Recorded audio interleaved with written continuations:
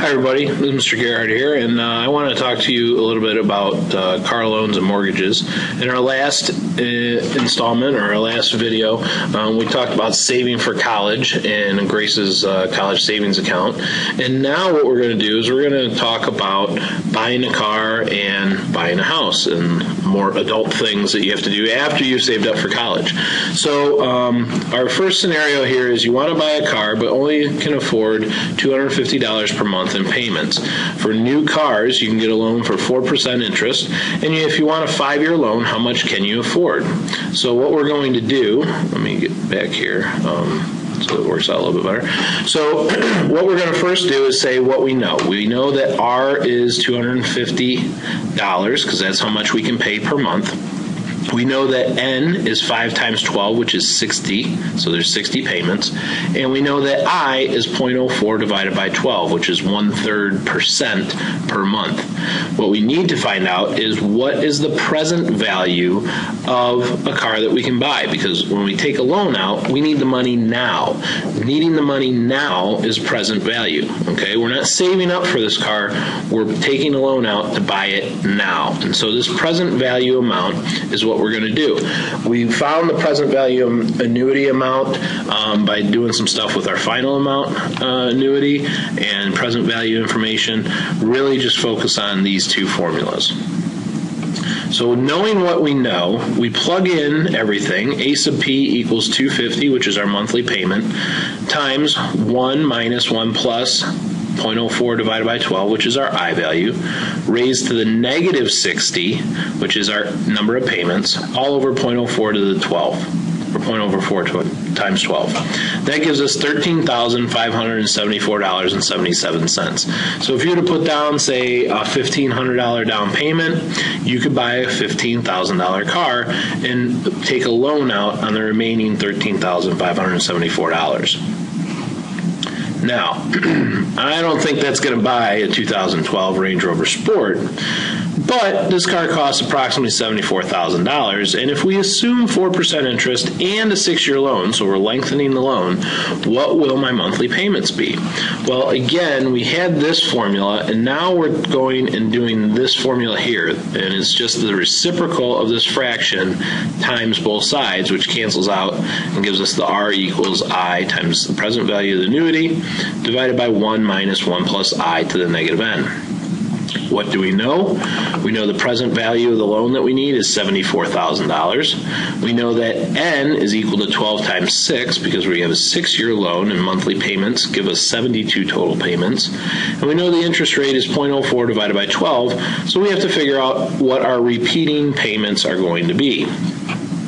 When I plug all this information in, I get 0.04 divided by 12 times 74,000 over 1 minus 1 plus 0.04 divided by 12 to the negative 72. I highly insist that you put this into your calculator to check that you can do it. If you have an Inspire, it should look exactly like this. If you have an 84, you're going to have a lot more parentheses that you need to put in. When you do this, you get $1,157.74 per month. So that's what our car payments would be on a $74,000 Range Rover Sport.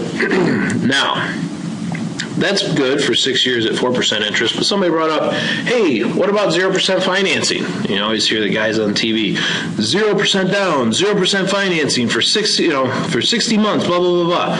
Okay, well, let's try that out. Let's try 5 years at 0% interest. If that's the case, we're just going to take the car amount, $74,000, divide by 60 months. That gives us a payment of $1,233.33 per month. Now, it goes up almost $100 per month.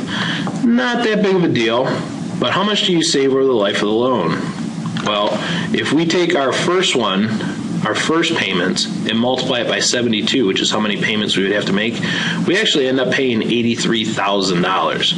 If we take our second payments and multiply it by 60, we end up with $74,000. And so what happens with that is you end up saving almost $10,000 in interest by taking the 0% financing, and it only makes your payment go up a little bit per month, about $80. So it's up to you. Personally, I'm never going to buy that Range Rover Sport, but if you are, then these are some of your options. Now, if we go into buying a house, all right, buying a house and taking a mortgage is, again, another present value annuity. And so if that's the case, I have a $200,000 home that I'm going to buy. The interest rate is on a 30-year mortgage is 5%. What will your monthly payments be? So the first thing we do is label what we know. We know the present amount of the annuity is $200,000. We know that N is going to be 30 years times 12 months per year, or 360 payments. That's pretty disappointing when you realize it's going to be like 2042 when you pay off your loan. But it's 360 months from now. And then your interest rate is 0.05 divided by 12. What is our R value? Again, we have our formulas right here. Plug in what we know. There's our formula. Plug in what we know. And you get an amount of $1,073.64. And so that's what your monthly principal and interest would be. Now, we're going to do a couple other examples in a couple of the other videos, but this was just a general idea to get you thinking about annuities and give a brief introduction to what we're going to do. So check out the other videos if you have some questions on some of the problems that we've talked about in class. And again, try doing this on your calculator so that you know how to plug it in, because you're going to need to know how to do that for any test or quizzes. Thanks a lot.